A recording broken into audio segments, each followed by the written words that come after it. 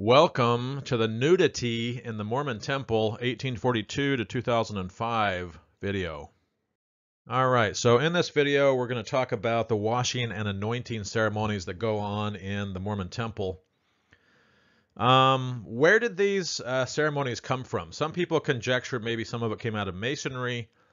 D. Michael Quinn thinks that maybe this washing and anointing ceremony came from a Christian pseudepigraphical scripture entitled The Testament of the 12 Patriarchs.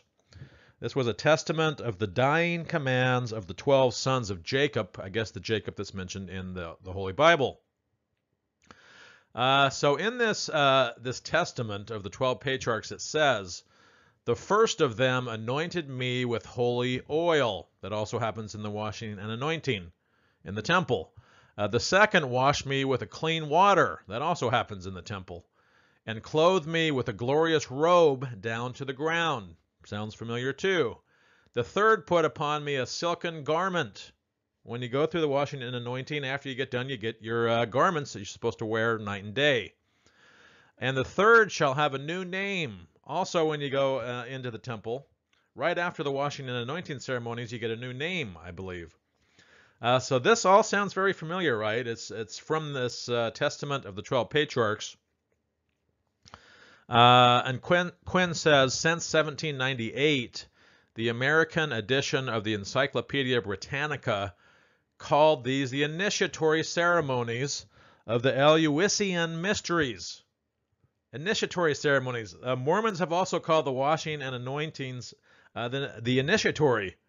So a lot of similarities here. Anointing with holy oil, washed with water, putting on a robe that goes down to the ground, getting your garments and getting a new name, and they called these the initiatory ordinances. Is this all a coincidence? Doesn't seem like it is, does it? Pictured above, I guess we have some of the naked people in these Eleusinian mysteries. Okay, so in this video, we're going to be talking about a lot of the changes that have occurred in the washing and anointing ceremony, or the initiatories. We'll just call them washing and anointings from here on out. The prophet Joseph Smith said that ordinances such as the washing and anointing are instituted in the heavens before the foundation of the world and are not to be altered or changed. Well, this whole video is going to show all of the alterations and changes in this ceremony. All right, a few preliminary statements from some different historians and different people. This one is from Fawn Brody in No Man Knows My History. She talks about this washing and anointing ceremony, and she says that the men are stripped. That means stripped naked. They are washed, anointed, and then, as in the Masonic ceremony, dressed in a special garment. So she's seen some similarities with the Masonic ceremony as well, but just pointing out here that these men are stripped naked before they go through this ceremony. She doesn't mention the women, but it's the same thing with the women. Okay, a statement from Thomas F. O'Dea. He was a sociologist who wrote a pretty good book in 1957 called The Mormons. He's pictured above. He says, on arrival to the washing and anointing, they are bathed like in a tub, which we'll get to, each separately by one of the same sex. So it's okay if you're heterosexual, right? You have a woman touching a woman, a man touching a man, but what if you're LGBTQ plus? It might be pretty erotic for those that are same-sex attracted, as the church likes to say. All right, so they're bathed separately by one of the same sex, and they are anointed with oil.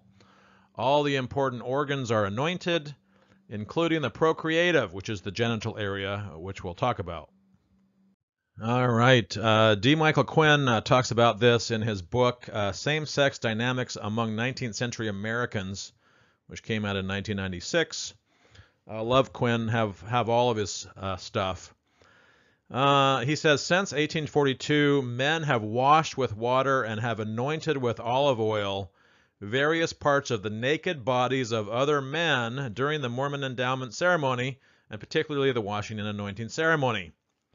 So, if you're same-sex attracted, as he talks about in this book, you probably get aroused by touching all these different parts of the naked body of the same sex. All right, same source here from Quinn. He says, like men, women have washed and anointed the bodies of women during the LDS endowment ordinance since 1843, who were also naked. Okay, Quinn also talks about a different kind of washing and anointing ceremony that went on in the early days of the church.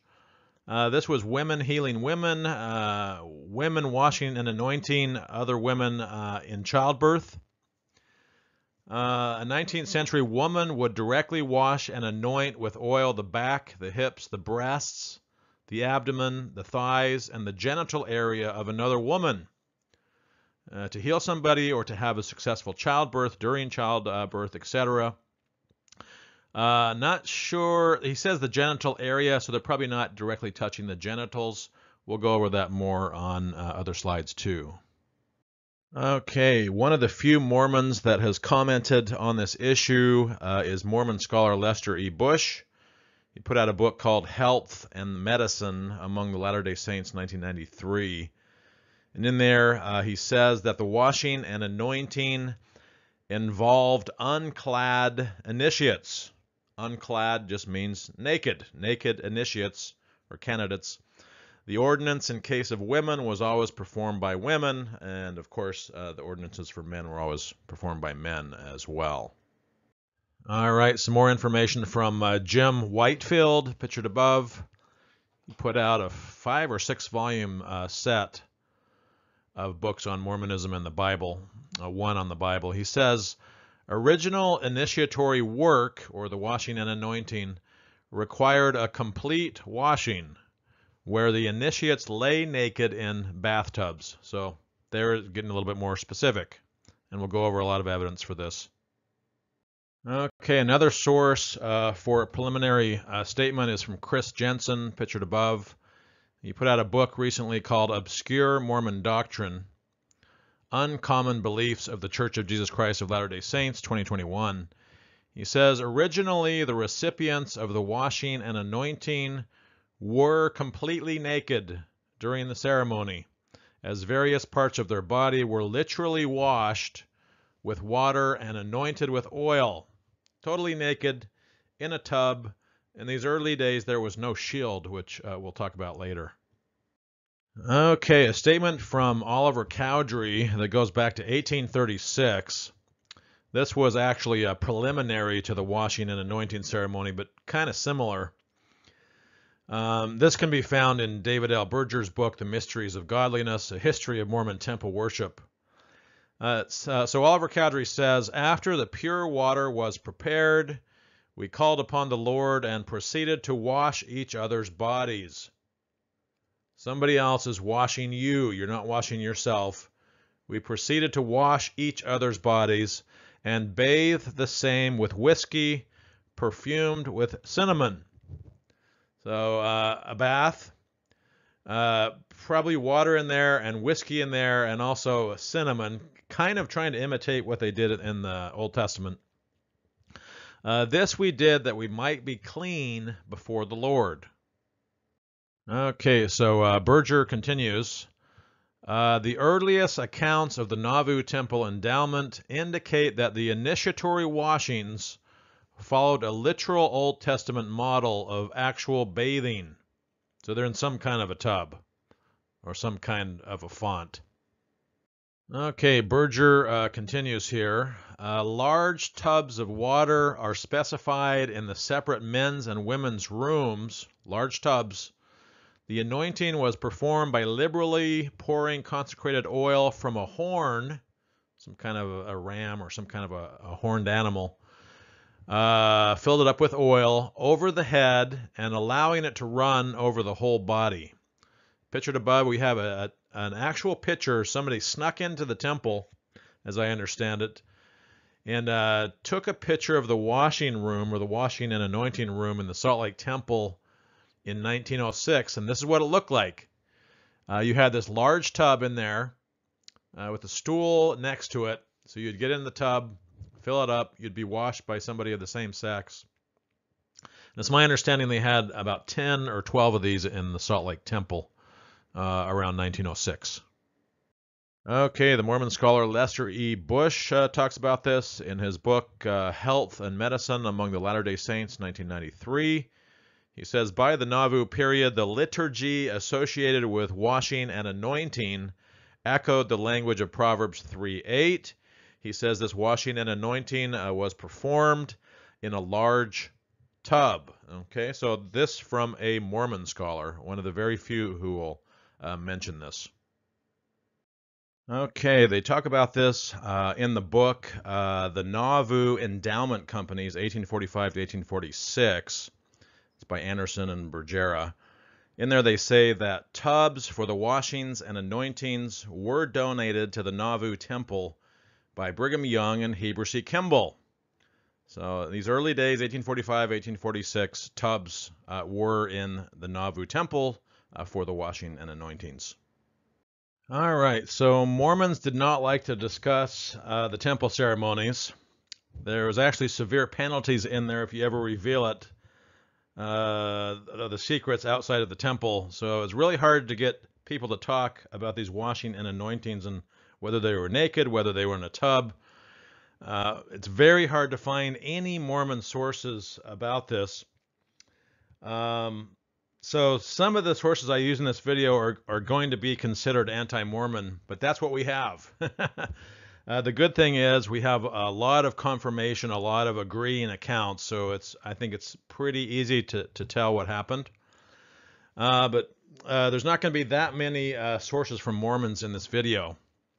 This source here is from Mercy R. Thompson, a testimony that she gave in the Temple Lot case in 1892, and she would not answer the question about washing and anointing. So here's what it says on November 1st, 1843. They questioned her, did they anoint the whole body with oil or just the head? Mercy answers and says, that is a question that I do not feel that I am called on to answer. So she wouldn't answer, and they asked her a number of times in different ways, and she just refuses to answer this question. It seems like she was coached, probably by leaders of the church. Temple Lot case, we're looking at the Community of Christ Temple here. What is that, in Independence, Missouri? Okay, one of the few sources we have from a Mormon or from a general authority comes from Heber C. Kimball in his diaries. December 8, 1845 entry in his diary. He says, John D. Lee and others have been fitting up the stoves in the 2 west rooms. He's talking about rooms in the Nauvoo Temple. Fitting them up with stoves, as they will be devoted to washing and anointing and to heat water. So in the washing and anointing ceremonies, they needed to heat up all this water. John D. Lee and several other men, I guess. We have 2 large tubs or troughs, or I think they use other words for that in there as well. 2 large tubs. 3 men can wash in either of them at the same time. So really large tubs, able to fit 3 men. But these were in the Nauvoo Temple for the washing and anointing ceremonies. Pictured above, early picture of the Nauvoo Temple. All right, so about a week later, we have another account in the Journals of William Clayton, December 15, 1845 entry. 4 men were to attend to the fires in the washing rooms of the Nauvoo Temple. Again, they're bringing in these stoves, these heaters of some kind, to attend to the fires, to heat up the water that would go into these tubs. All right, so they attended to the fires, also to the heating and carrying in of water. These 4 men, so it's probably a lot of water, right? Bringing in, carrying in the water. and assisting when needed in the washings. We commenced receiving those who were going to be washed and anointed. All right, some more information in the Nauvoo Endowment Company's book by Anderson and Bergera, 2005. Talking about the washing and anointings, obviously. They were then escorted to rooms for the initiatory ordinances, the women to the northwest room in the Nauvoo temple, the men opposite the main hall to the southwest room. Okay, same source here. There they disrobed, or became naked, and waited to receive the ordinances of washing and anointing. When called upon, they passed through a canvas curtain and entered a tub where they were washed from head to foot. And notice it doesn't say they washed themselves.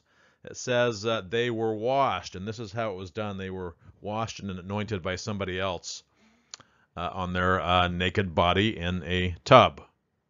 Okay, another account in the Journal of Enoch Trip, February 1st, 1846 entry.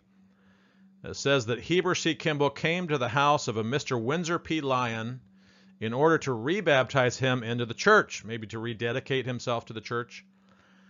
And they sent up to the Nauvoo temple and got a large bathtub. Interesting, in the Nauvoo temple there was this large bathtub. We know what it was used for, right, from other sources. But they brought it out and rebaptized Windsor P. Lyon in that large bathtub. Windsor is pictured up above here on the left.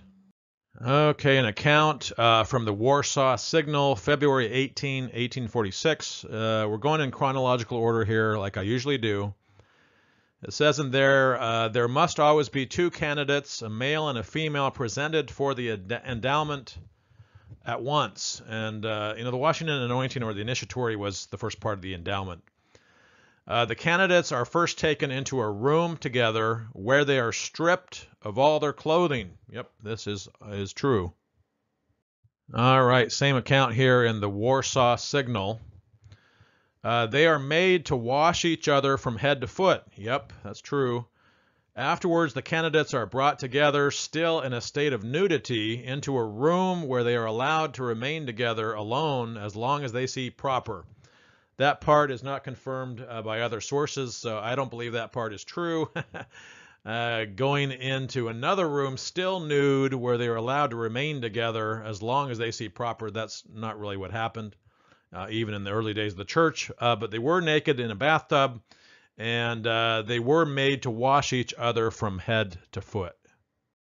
All right, so 2 months later, we get a letter from a lady named Emmeline that she wrote into the Warsaw Signal, April 15, 1846, because she wanted to kind of clarify what was said earlier, which I've already clarified. But Emmeline says, I was divested of all my apparel and in a state of perfect nudity, and I was washed from head to foot. That's all true. All this was done by sisters in the church. None other were present. It is false to say that men and women are admitted together in an indecent manner. So yeah, that I agree with too. All right, an account from Van Dusen in a book called Positively True, a dialogue between Adam and Eve, the Lord and the devil, called The Endowment, 1847. Some people are going to call this anti-Mormon. That's fine. But we have enough sources that confirm each other, as you'll see as we go along in the video. So Van Dusen says, while applying water and oil to different body parts, officiators pronounced appropriate blessings. Your eyes, that you may see the glory of God. Your ears, that you may hear his voice. Okay, same source here. Van Dusen continues. They would also apply oil to the nose, the mouth, the back, the breast, the vitals, the loins, or the pelvic region, the arms, the hands, the legs, and the feet. So for the breast, I guess for the women, they kind of touch the upper part of the breast, is my understanding. They don't touch the nipple. For the loins or the pelvic region, they kind of touch somewhere in between your genitals and your hip, kind of in your groinal area. That's how it was for me. We're going to get other accounts. Usually they just say loins, though, and you can see what loins are pictured above. Okay, same author here. I guess her name is Increase McGee.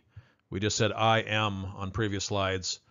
Increase McGee Van Dusen in a different book or pamphlet called The Mormon Endowment. What does it say? A secret drama or conspiracy in the Nauvoo Temple. 1847, this came out. She says, we are now ordered by the conductor to divest ourselves of the remaining part of our clothing. Basically become naked. They now put us in this bath and washed us all over from head to foot. All right, Increase McGee continues the same book or pamphlet. I guess she went through in 1846. This came out in 1847. We are all this time rolled and tumbled in the bath. We are thus anointed all over, even to the soles of the feet. And I guess they would pour a lot of the oil into your hair. Your hair just becomes soaked with oil. They'd have to bring in a lot of bottles of this oil for each person, and I think you brought your own oil. Okay, another account from the Mormon John D. Lee in his diary, February 5th, 1847. This was in regards to John D. Lee's second anointing, though. So it gives us a little bit of an idea of how that went on. They did do like some washing and anointing in there, and I'm not sure what they still do. This is another thing that Mormons are not supposed to talk about. See the picture above. In regards to the second anointing, do not attempt in any way to discuss or answer questions about the second anointing. This is in a manual, a Doctrines of the Gospel Teacher's Manual. But John D. Lee says in his diary, about 9 in the morning I was washed in baking soda and water from head to foot. Afterwards in spirits or distilled alcohol, and then was anointed in the like manner. So apparently they did some kind of washing and anointing that was similar in the second anointing. All right, another source here from T. White in the Mormon Mysteries book, 1851. The officiator applies the oil with his hand to every part of the man's naked person, nothing excepted. Okay, another source from John Hyde, Jr. Mormonism, Its Leaders and Designs, 1857. I was told to undress and was then laid down in an ordinary tin bath. It's interesting that it was tin. The ceremony consisted of washing one all over in lukewarm water. Pictured above, we have the floor plan, I guess, of the Salt Lake City Endowment House. This was completed in 1855, so 2 years before this book came out. So John Hyde, I guess, is probably talking about having his washing and anointing done in the Endowment House. If you look kind of in the middle here, it says the initiatory room, and you can see 2 stools, it looks like, and 2 bathtubs up against the wall, and we'll blow that up on the next slide. All right, so the floor plan here, Salt Lake City Endowment House. You can look at the initiatory room here. It looks like 2 big tubs up against the wall here. Probably some kind of curtain or wall in between them. All right, so here's another diagram or another floor plan that somebody wrote up for the Salt Lake City Endowment House. You look here kind of in the middle. It says anointing number 2 and anointing number 3, it says.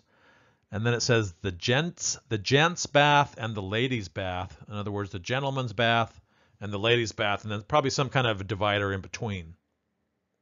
All right, so here is the washing and anointing room blown up. You can see it says gents bath and ladies bath, anointing. So yeah, interesting. Okay, an account from Mary Eddy V. Smith in Nelson W. Green's book, 15 Years Among the Mormons, 1858. So Mary says, here we were undressed and washed in a large tub of warm water by a woman who is ordained to that office, And then we were anointed with consecrated oil by another woman. Okay, another account from J.H. Beadle, Life in Utah or the Mysteries and Crimes of Mormonism, 1870. The female candidate is stripped, placed in the bath, and washed from head to foot by a woman who is set apart for the purpose. And pictured above we have a washing and anointing going on, I guess, of some kind. In the holy bath, it says on it, but not in a bathtub. All right, another source that I don't think anybody else has found. It's from a Walter Mansfield. It can be found in a George R. Maxwell versus George Q. Cannon. Some kind of a contested election here. Might be a lawsuit, I'm not sure. 1873. Walter says, I was taken into another room and stripped, or I stripped myself, and I got into a bath and received the washing from a man named J.D.T. McAllister with water. All right, an account from Fanny Stenhouse in her book Tell It All, 1874. Eliza R. Snow, pictured above, conducted me to one of the bathing tubs, and placing me in it, she proceeded to wash me from the crown of my head to the soles of my feet. Okay, same source here. Fanny says, when I had thus been washed clean, Eliza R. Snow wiped me dry. So that's kind of interesting. Washed and anointed her while she's naked, and then wiping her dry. Okay, an account from Anne Eliza Young, wife number 19, book 1875. She's pictured above, one of the wives of Brigham Young, and divorced him. One of 10 divorces that Brigham Young had. In our room were several large tubs filled with water.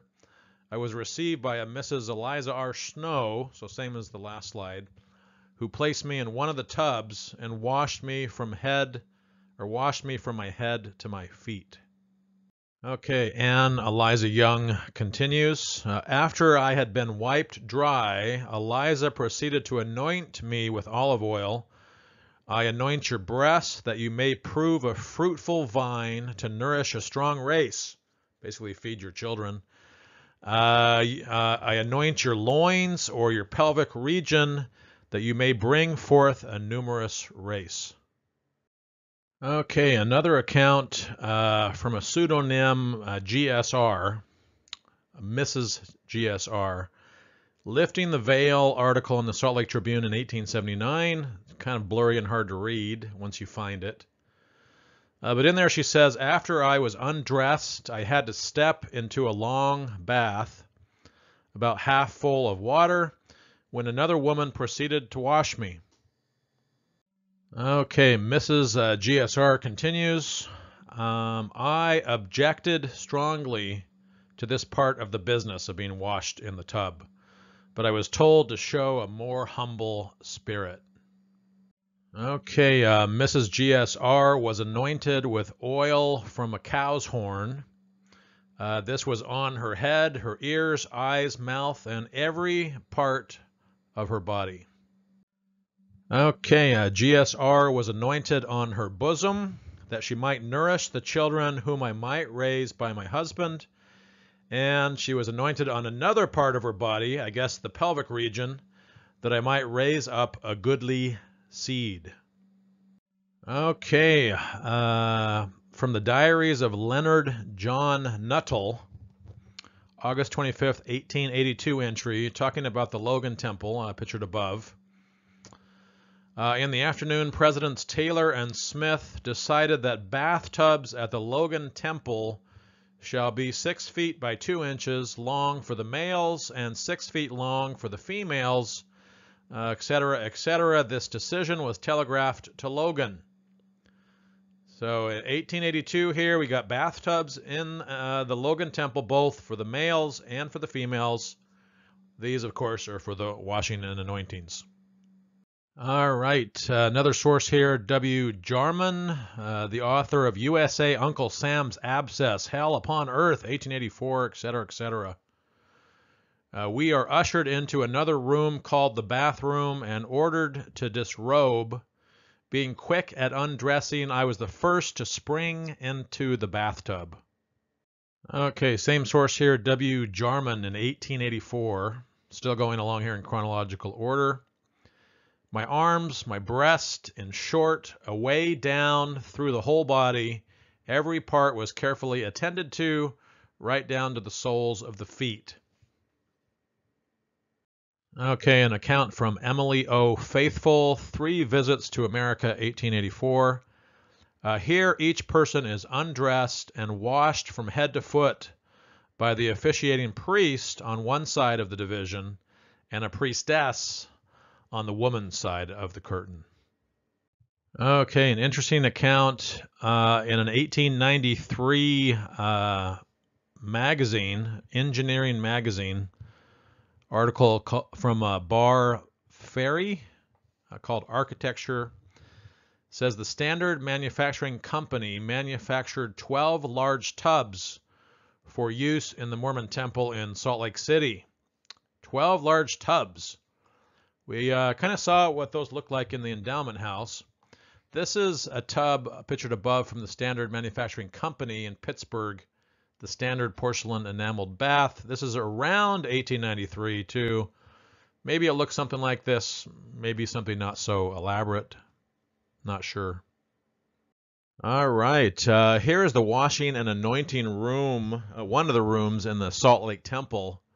And you can tell that they have tubs in there. There's 1, 2, 3, 4, 5 tubs in this washing and anointing room. Okay, an account from Reverend Tuttle in Reminiscence of a Missionary Bishop, 1906. Talks about wearing a chemis in the tub, which is kind of different. Maybe this happened in 1906. Maybe it was different in different temples, I'm not sure. Maybe this is a wrong account. But he says this washing is simply a comfortable but ordinary bath in a lukewarm water, the bather wearing a chemis. See the pictures above. Okay, another account from a Thomas P. Marshall, Mormonism Exposed, 1908. The picture above is the front page of the Washington Times, December 14, 1904, I think that says, 1904. Mormons taking oaths of the endowment house, dressed up in these clothing. Not sure if those are actual temple clothing from 1904. They look like they might be, but they're wearing weird white beards as well, which is weird. But anyway, Thomas P. Marshall says, you now undress and wait your turn to enter nude one of the bathtubs and be washed clean. Your whole body must be washed clean, every whit, by one who is appointed. Okay, Thomas continues here. After all parts of the body being washed and cleansed, they are then anointed with oil, the secret parts being anointed by yourself. So that's something a little different. Probably talking about the pelvic region, or maybe he's talking about the actual genitals, but I kind of doubt it. Secret parts being anointed by yourself. That's not the way I understand it to be. I think you don't anoint anything by yourself, basically. Okay, an elder, J.D. Stead, Doctrines and Dogmas of Brigamism, Exposed, 1911. Brigamism, yeah, the Utah church was so much different than the Nauvoo church. Anyway, in the dressing room, all clothing is removed except for the garments, and these are then taken off and handed to one of the attendants as the candidate enters the bathtub. All clothing removed except the garments. This is 1911. But then they go into the washing room and the garments are taken off, and then they get then they enter the bathtub where they are attended to. Okay, Elder J.D. Stead continues. The man who attends to the washing rubs the lips, the breast, and the loins. Sounds a little uncomfortable, huh? Okay, an account from Stuart Martin, The Mystery of Mormonism, 1920 book. When the candidates are ordained, they are sent downstairs to the washing room. There they are divested of their clothing. They wait in a queue to get into the bath. each having his garments over his arm. So, taking their garments with them. Okay, Stewart continues. The bath is quite an ordinary one, maybe as pictured above, supplied with hot and cold water. So maybe they had plumbing now, didn't have to heat up the water with these stoves. And in this, all the new priests step as their turn comes. Their lips and breasts and loins, etc., are washed and anointed. All right, another source here from William M. Payden. His book is Temple Mormonism, Its Evolution, Ritual, and Meaning, 1931. A very important book to track all the changes that have been done in the Mormon Temple Endowment and other ceremonies. I did a whole video on that, and I used Payden's book quite a bit. He's pictured above. I believe he was a reverend in Salt Lake City. He says the baths and the dressing rooms for the men are located along the northwest side of this half of the temple. Similar rooms for the women are on the southwest side, probably talking about the Salt Lake Temple. Okay, Payden continues. Each of these washing rooms contains its quota of bathtubs, which are well supplied with hot and cold water. So here we have it. 1931, they still have these bathtubs in the Salt Lake Temple. All right, Payden continues. The candidate being directed to these washing and dressing rooms, maybe locker rooms, maybe as pictured above. This is a locker room from around this time period. And having divested himself of all of his clothing, basically naked, awaits his time in the bath with his special inner garments over his shoulder. All right, Payden continues. A temple worker goes with him into the bath to officiate in these temple lustrations, washing and anointing. And the temple worker says, I wash your mouth and your lips, your breast, your loins, or your pelvic region, and reins, that you may be fruitful in propagating of a goodly seed. Pictured above is kind of a cool picture. These are temple ordinance workers on the steps of the Salt Lake Temple, 1917. So it's kind of what they wore. Dresses look a lot thicker, like thick cotton. All right, an interesting account here in the Manti Temple Historical Record, 1934 to 1974. An entry on May 1st, 1938. The Manti Temple is pictured above. It's in Middle Utah, the middle of the state. When receiving your endowments, the garment should not be placed on the individual until after it is marked. I think they kind of cut it, or maybe that was earlier, but at some point they were cutting the markings in the breast and the belly button, the Masonic symbols, compass, square, ruler. Those are Masonic symbols still in the LDS garments today. Most Mormons don't understand that. But this is 1938, presumably doing the washing and anointing ceremony. And in this record, it says all ordinances should be given with closed eyes. So I think at this time, sometime in the 1920s, they put the shield into effect. So they may have had the shield on, or they may have came into the room with the shield on, but then taking the shield off to do all the touching of the different parts of the body, because there's a guy named Richard Packham that said that happened to him in the 1950s. So yeah, not quite sure, but give this ordinance with your eyes closed, presumably because they're naked. I don't know. Okay, some interesting information from John Charles Duffy. He wrote a really good article called Concealing the Body, Concealing the Sacred, The Decline of Ritual Nudity in Mormon Temples, the Journal of Ritual Studies, 2007. I used this journal article a lot in this video. He did a really good job. He was a professor, I think, at the University of North Carolina at Chapel Hill. All right, so he says that ritual nudity was more dramatically curtailed sometime in the early 20th century. I think he says in the 1920s. The nudity was curtailed through the introduction of the shield. We'll get to what that shield is. That's what I wore when I went through. The Payton account that we talked about for the Temple Mormonism book came out, what was it, 1931? But he was talking about the washing and anointings in the 1920s. So I think Duffy is right here. The shield was introduced sometime here in the 1920s. Okay, so here's a picture of the shield.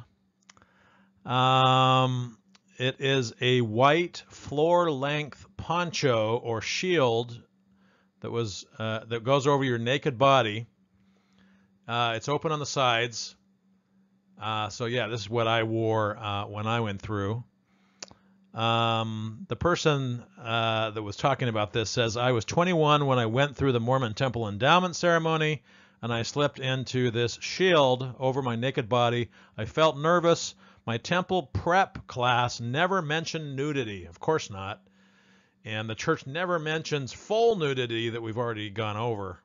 Very hard to find them say anything about this. Okay, so the journal article continues from John Charles Duffy here.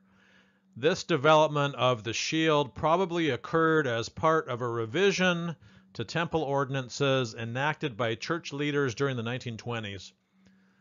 Heber J. Grant, president at this time. They made a number of changes in the 1920s. You can go watch my other video on that. Okay, here, same source from John Charles Duffy's journal article, in the Journal of Ritual Studies, 2007. John is pictured above. By the late 20th century, the shield was a broad, loose, shin-length robe comparable to a poncho.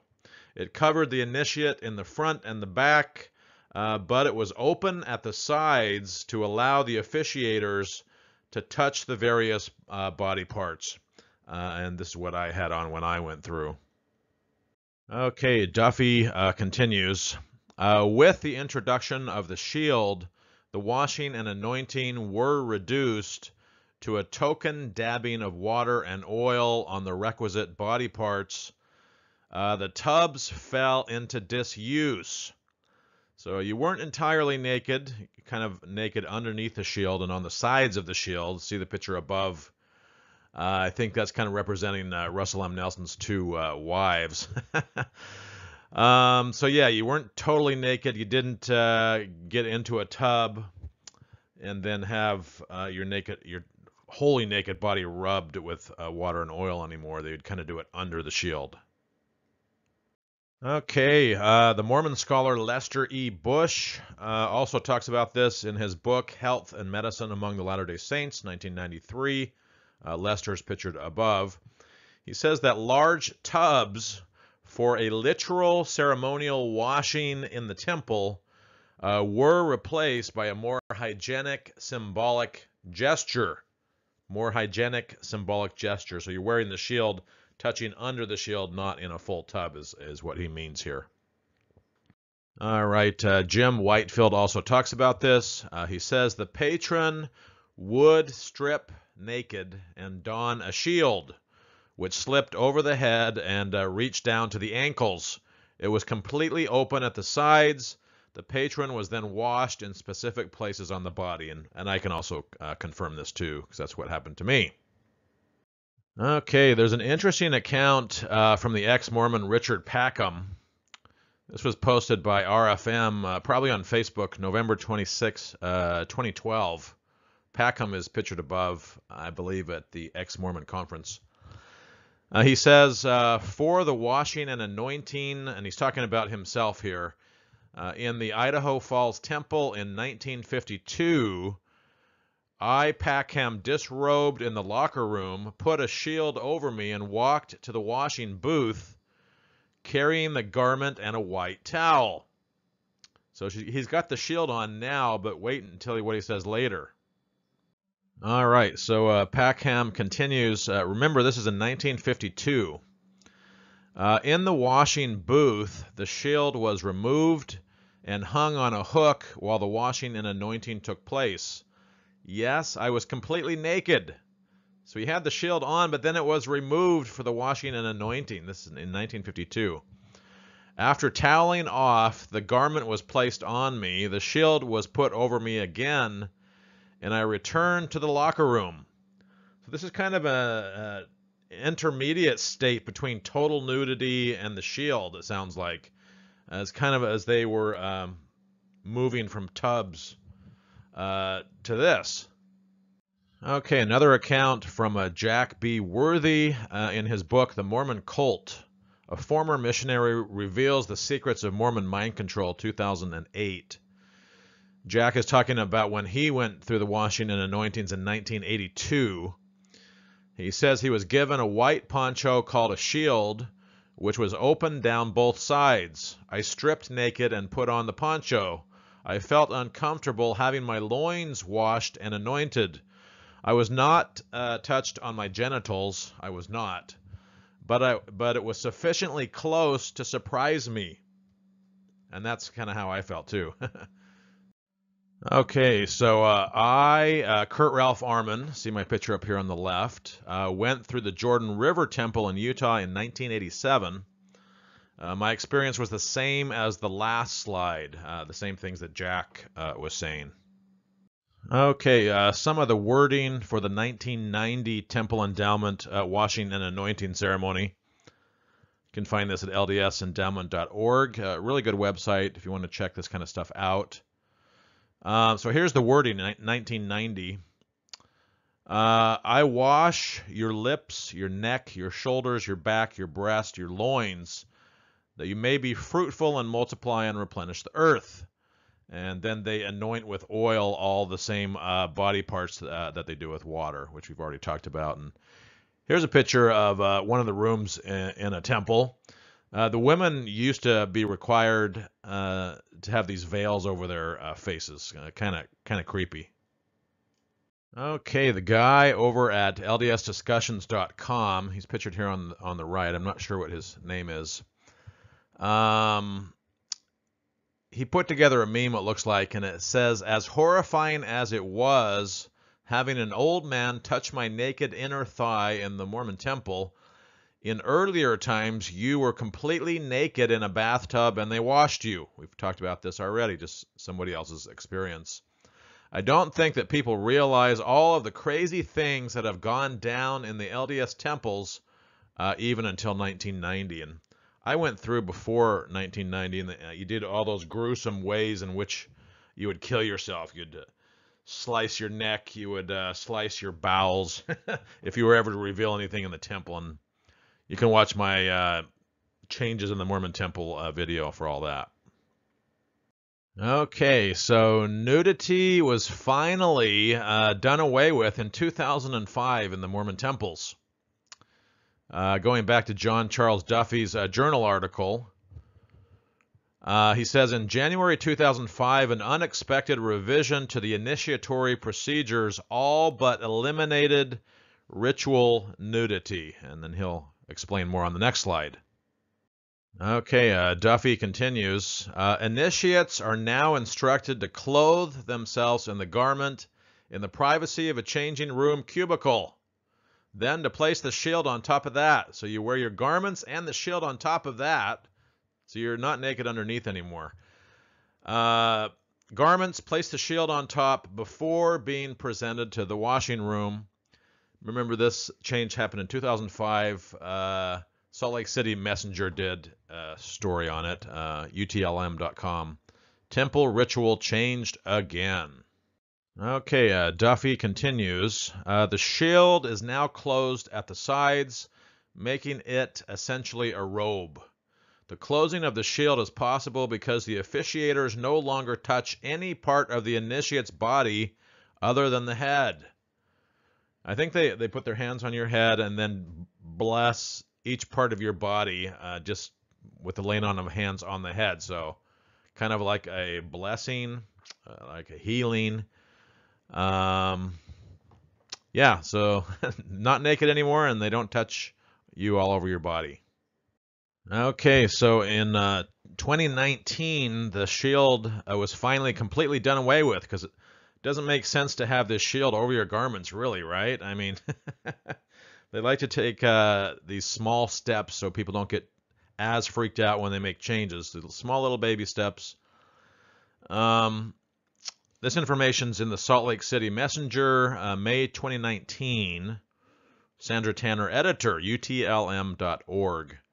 In 2019, the shield was eliminated, and the person changes in the locker room into his or her garments and puts on the white temple outfit. See picture above.